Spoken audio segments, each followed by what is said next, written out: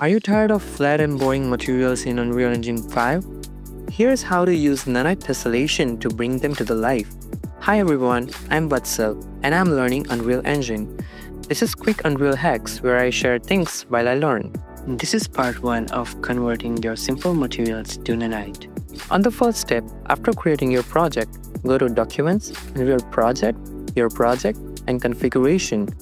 Open default engine.ini and add this exact line at the bottom.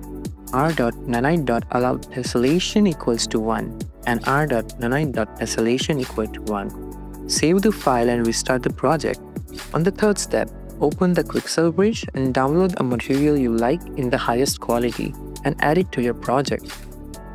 On the next step, place two spheres in your scene. Apply the original Quixel material to one of them. This will be your reference. On the next step, create a new material in the content browser and open it. Drag all the texture samples from the Quixel material to the new one.